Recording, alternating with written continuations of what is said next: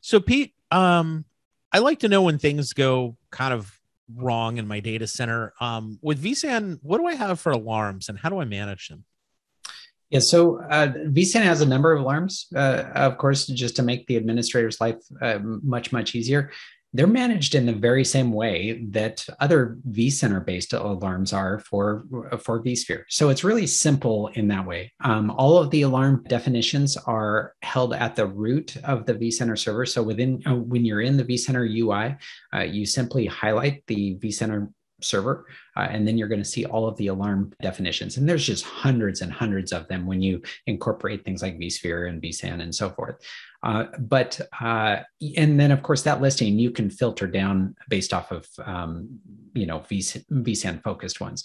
The vSAN health checks that you see in Skyline Health, generally each one of those health checks has a correlating state for an alarm. So you can make it behave in the way that you want. If you want to be notified on some alarms versus others, then you can do so in the very same way that you would with other alarms. You could send an SNMP trap, you could send an email, whatever the case may be. And I think it was in vSAN 7 update 2 or update 1, we introduced a new alarm that, and this is really geared for the administrators of really large environments where they didn't want to create individual alarm actions on each and every state and each and every condition. There's a single alarm that will let them know that, hey, there's been some alarms that are triggered. You need to look. And that's a nice little feature addition here in the recent editions of vSAN.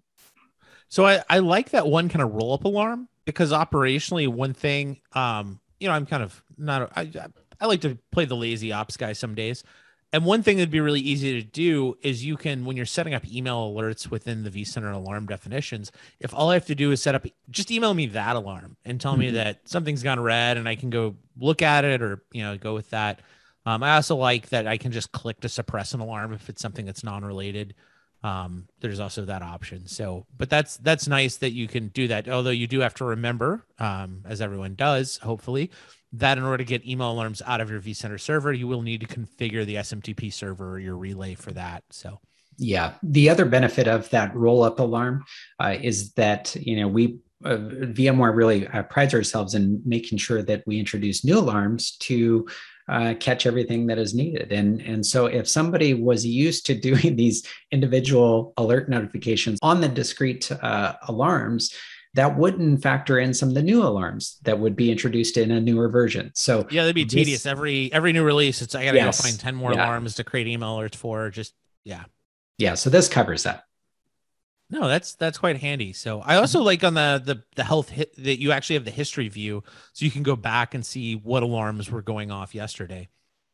Yeah, exactly. There was a huge feature for us in vSAN 7 update 2, and I think operationally, it's really important for everybody to be aware that functionality is there because that's how you troubleshoot. It's like a DVR for your alarms. Mm-hmm.